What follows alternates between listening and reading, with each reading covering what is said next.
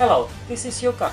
Today we have a look at the TRI touchscreen user interface and its connectivity to CU and CULH ceiling mounted controllers. When the TRI is connected to the controller, it will start automatically to communicate. And what we see on this screen is the default configuration when this happens. In this device we have a temperature, built-in temperature, CO2 and a humidity. And these measurements are sent to the CU controller. Also, we can override the settings from this device to the CU and the set points. What we see here is this in an off condition. If I activate by pressing the off icon, now it is in active mode. Now, by pressing the set point buttons up and down, I can adjust the settings.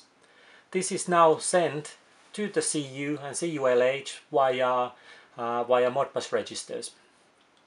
It will be also visible on the My tool, so if you want to have a settings in a Y tool and read the values from the CU, you can see what's going on. What we have here is a humidity and temperature measurements. They are rotating on that small action ring, and we can also activate the CO2 measurements to be displayed there. We also have a fan speed. At the moment it shows manual 0, and by pressing the fan icon we can activate, for example, manual fan speed 2. This signal is now sent to the CU/CULH using a Modbus input register 2, and now the controller will start to control to a manual fan speed 2.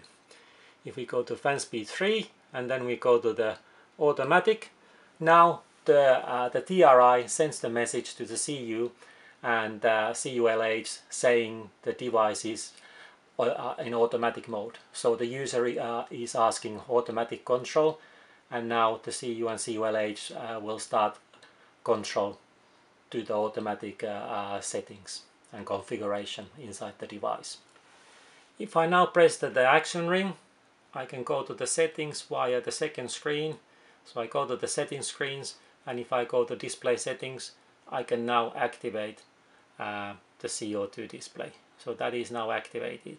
And if you come back to the front screen, you can see now it's rotating between CO2 reading, between the humidity and the temperature.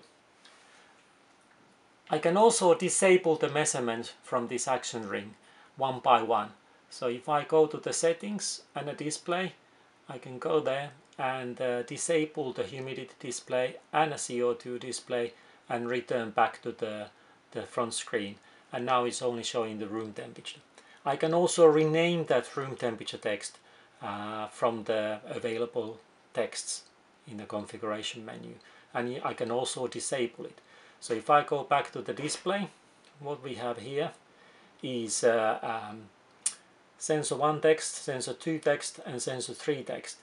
And the sensor 3 text now says room, and I could change it from here by pressing the room field to different settings. But if I go back to the beginning, to the disabled, and come out to the front screen, so now we have no temperature sensors on our display. I can also go to the settings to enable lock. So if I go to the operating modes, there's a lock mode. I can set it up to no input, so nothing can happen through the display once it's locked.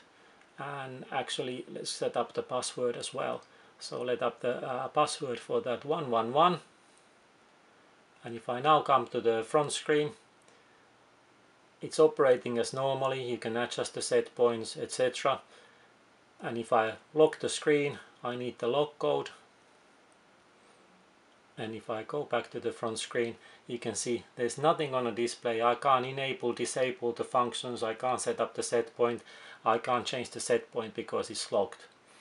And I can go back to the lock screen and unlock it by setting the code there, and it's back to the normal operation, and I can also manually override. Thank you.